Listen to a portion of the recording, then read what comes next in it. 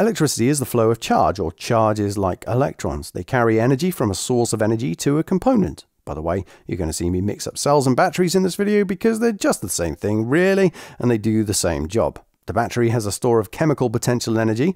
When connected in a complete circuit, this energy is transferred to the electrons, which move through the wires. This movement of charge is called a current. And we say it always goes from the positive terminal of a battery to the negative. You might realize that that seems a little bit backwards, but that's just the way it has to be. It's convention. As the electrons pass through the bulb, their energy is converted into light. But the electrons don't just disappear once they transfer all the energy to the bulb. As this is one big loop, these electrons are pushed back round to the battery by the ones behind them, where they're refilled with energy, ready for another trip round the circuit. This constant flow of electrons transferring energy is what keeps the light bulb on. We don't deal with individual electrons, but instead deal in coulombs of electrons, or coulombs of charge. Potential difference, PD for short, also known as voltage, tells us how much energy is transferred per coulomb of electrons. So if a cell or battery says it's 1 volt, that means that it's 1 joule of energy given to every coulomb of electrons that pass through it. If a battery is 6 volts, that means 6 joules is supplied per coulomb instead. We measure PD with a voltmeter. They're always connected in parallel across the component you want to measure the voltage of, the PD of. In the real world, that means the leads or cables from the voltmeter always piggyback onto other leads. If we put the voltmeter across the battery, it should measure 6 volts, right? Because 6 volts is supplied to the electrons in the circuits, 6 joules per coulomb. But put it across the bulb, and it still says 6 volts. Why? Because the electrons have to lose all of that 6 volts worth of energy as they pass through. Here's the equation for PD. PD in volts is equal to energy in joules divided by charge in coulombs. In symbol form, V equals E over Q. Q is the symbol for charge, but it's measured in C, in coulombs. Current, on the other hand, tells us what the rate of flow of charge is. Like any equation for a rate, as per usual, it's something divided by time. So here it's current in amps equals charge in coulombs divided by time in seconds, or I equals Q over T. We measure current with an ammeter. Note that it's not amp meter. Unlike a voltmeter, it must go in series. This means in line. Components in a circuit have resistance, that is, they resist the flow of charge or current through them. But that's not a bad thing. This has to happen in order for them to work. A bulb has resistance, which causes energy to be transferred and light to be emitted. A resistor, of course, has resistance too, but it just produces heat when current flows through it. If you make a circuit with a resistor and change the PD available to it, what we find is that an increasing PD results in a greater current flowing. In fact, doubling one doubles the other, so we can say that PD and current, or V and I, are directly proportional. Drawing a graph of these two makes a straight line through the origin, and if we turn the battery round, we can get negative values for both too, but still a straight line. This straight line with a constant gradient shows that the resistor has constant resistance. We say it's ohmic. The steeper the gradient of this line, the lower the resistance of the resistor, as more current is flowing per volt. The equation for resistance is Ohm's law, V equals IR. We can get the resistance of a component from an IV graph like this by picking a point on the line and rearranging Ohm's law, so R is equal to V over I. For a resistor, you'll end up with the same answer no matter what point you pick. If you repeat the same experiment for a bulb in place of the resistor though, you'll end up with a curved graph like this instead. This shows that the resistance is changing, the resistance of the metal filament in the bulb. In fact, you'll find that any metal has a changing resistance if you increase the PD and current. They're non-ohmic. At higher PDs, the current increases less and less, so that means they can't be proportional. This shows that the resistance of the metal is increasing with higher PDs and higher currents. The changing gradient shows that this is true, but we still just take a point on the line and use Ohm's law if we want to find the resistance. It's just that it does matter where you pick the point in this case. Note that we never draw a tangent on a curved IV graph. The gradient doesn't give you anything. So why does resistance change for a metal? Well, it's because metals consist of a lattice or grid of ions surrounded by a sea of delocalized electrons. That just means that they're free and free to move, or rather, fairly free to move, as they do collide with the ions as they flow. That's why the metal heats up when you pass a current through it. The higher the current, the more frequent these collisions are, and this makes the ions vibrate more and more, which in turn makes it harder for the electrons to flow. The resistance has increased. Now, there is another component called a diode. It will give you this graph. The circuit symbol might give you a clue as to why this is. A diode only lets current flow in one direction. We say that in one direction the resistance is very high and it's very low in the other, which is why the current suddenly increases at around 1 volt. An LED is a light-emitting diode, similar symbol, just with a couple of extra bits showing that light is emitted. These are what most lights in electronics are these days, rather than filament lamps. A superconductor is a material that can have a resistance of 0. Not nearly 0, actually 0. Generally, these materials need to be cooled before they reach this point though, so you might see a graph like this. As the temperature goes down, so does the resistance, until boom, we hit what we call the critical temperature. Below this critical temperature, the resistance is 0. Every material has a different resistivity, or resistivity, some people say. The definition is this: it's the resistance of a cube of unit length sides of that material. So in SI units, that's the resistance in ohms of a 1 meter cube. Note that this is not resistance per meter cubed. The definition must involve an actual cube. The unit we use is therefore ohm meters. Again, be careful, that's not ohms per meter.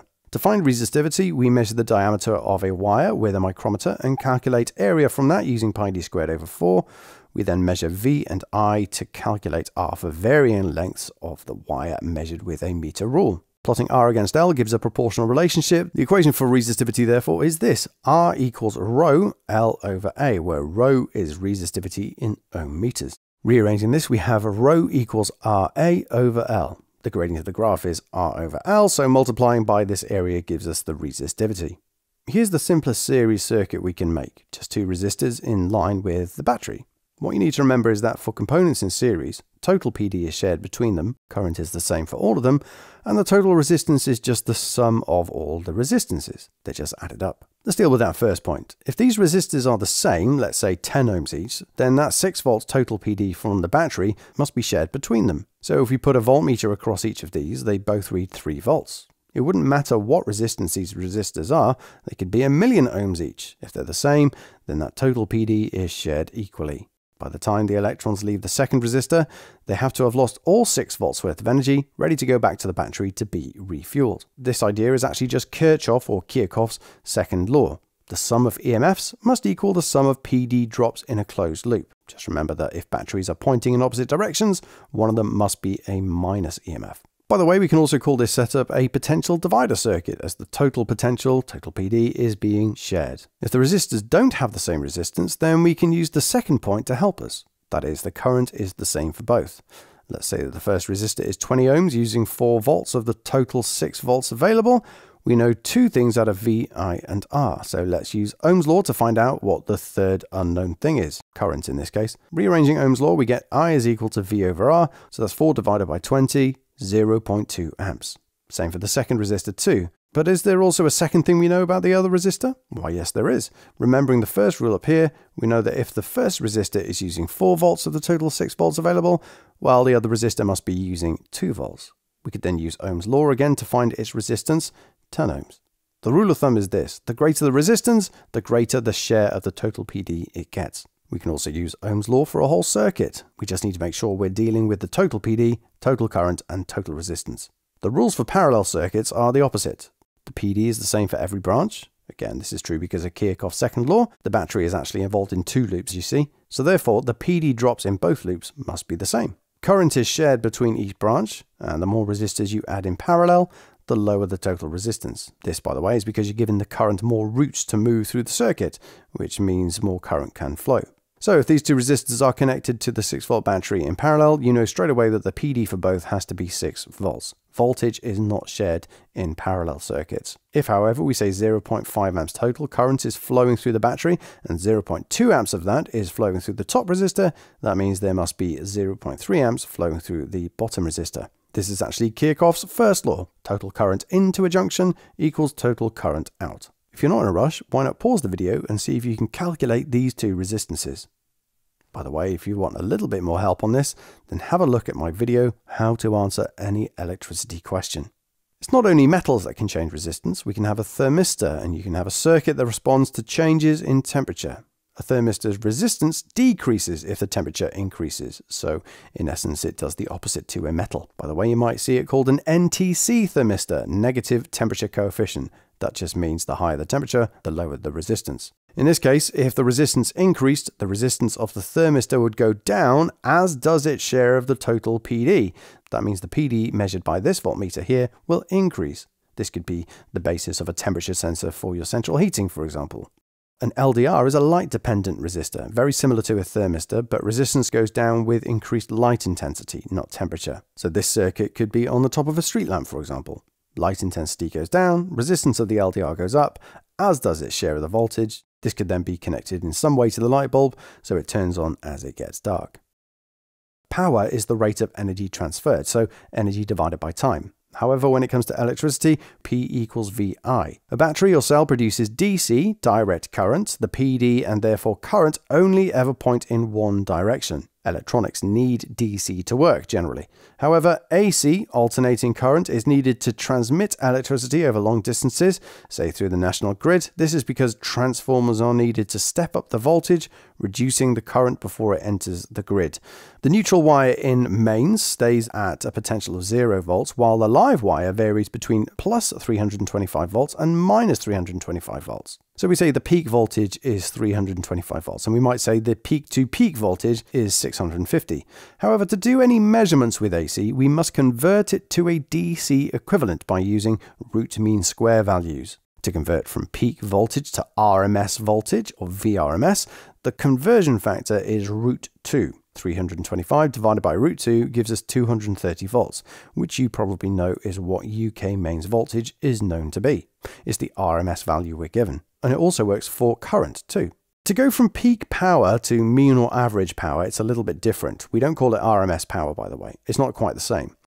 It turns out batteries and cells have a resistance of their own, so if you attach a bulb to a 6-volt battery, the bulb will get less than that. A voltmeter across it might measure 5.5 volts, say. This would also be the same if we attached the voltmeter across the battery terminals instead. So we can call this the terminal PD. Be careful, this means the voltage available to the circuit. That means 0.5 volts is being lost inside the battery due to its internal resistance, little r. The EMF, electromotive force, epsilon is the symbol we use, is the total PD provided. That's the 6 volts here. So the equation is this. EMF equals terminal PD, V, plus I, little r. So I times little r is the voltage lost due to the internal resistance. If we increase the load resistance, that's the resistance of the circuit, the current flowing through the battery decreases, of course. But this results in less PD being lost in the battery. So the terminal PD increases. Drawing a graph of terminal PD against current gives us a straight line. The magnitude of this gradient is equal to the internal resistance. If we extrapolate the line back to the y-axis, the y-intercept is equal to the EMF, which makes sense, as if there's no current flowing, then in theory the circuit should get the whole of the EMF. There's no volts lost in the battery. You can, of course, get the EMF by just attaching a voltmeter across the battery by itself with nothing else connected. This works as voltmeters generally have very, very high resistance, so essentially no current is flowing. Semiconductors sit between insulators and conductors, you might have guessed. We can tell how well a material conducts electricity by comparing their number densities, that is, how many charge carriers there are per meter cubed.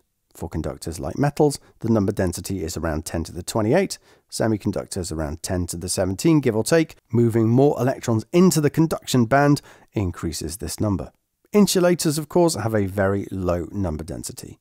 Drift velocity is what we call the literal speed of electrons as they flow through the wire in meters per second. There's not really much point in knowing this, but here we go. The equation is this. Current is equal to cross-sectional area times number density times charge of an electron times drift velocity.